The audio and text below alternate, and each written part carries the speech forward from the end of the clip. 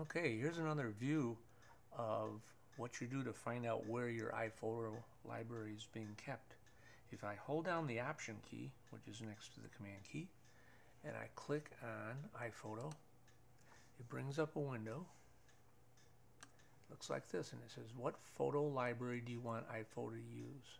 Now I only have one, and this is an external hard drive called OWC Mercury Elite Pro Classic. That's the name of my external drive, and that's where iPhoto library is being kept.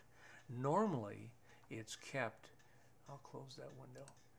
Normally it's kept in your Finder. If you click on a Finder and you go down to Pictures, iPhoto library will appear here if your iPhoto library is being kept on your computer's hard drive. But again, if you've moved it, and you've thrown that library out from your computer's hard drive, you've trashed it, that means that you've only got your iPhotos being kept on that external drive. And so you hold down Option, click on iPhoto, brings up this window. You can see where it's stored. You can open it if you want to. Just choose. And there's my library. So I hope this helps.